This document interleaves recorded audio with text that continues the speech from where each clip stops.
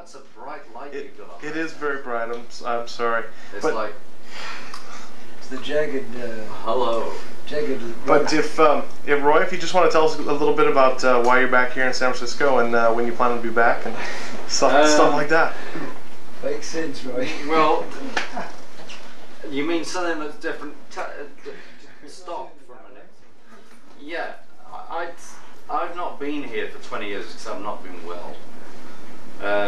You know, physically mainly, mentally sometimes. But that's always exaggerated. The mental stuff is always exaggerated. Every human being I know is mentally ill in some way or another.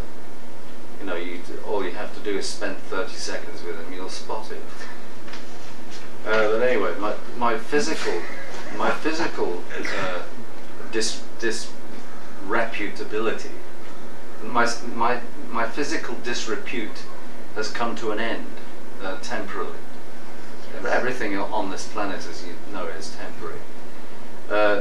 I've been fixed up by the quacks, and there may well be another 25 years in me.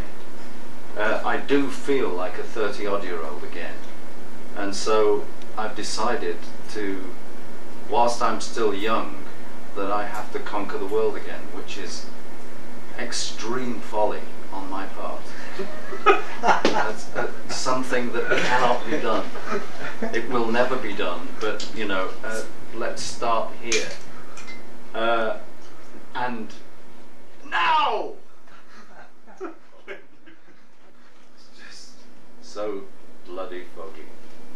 I mean, you know, all that mist, how the hell can you see each other? I mean, you know, you can't even see who's necking with who. Do you think that you could point that camera on yourself?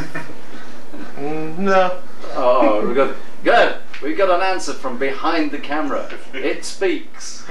The camera has spoken. I think I'll be back here because San Francisco isn't boring at all. It's actually a very good place to be. I think it's a very strange place now that I looked at the map. It's completely surrounded. And at this moment in time, it's completely surrounded by me.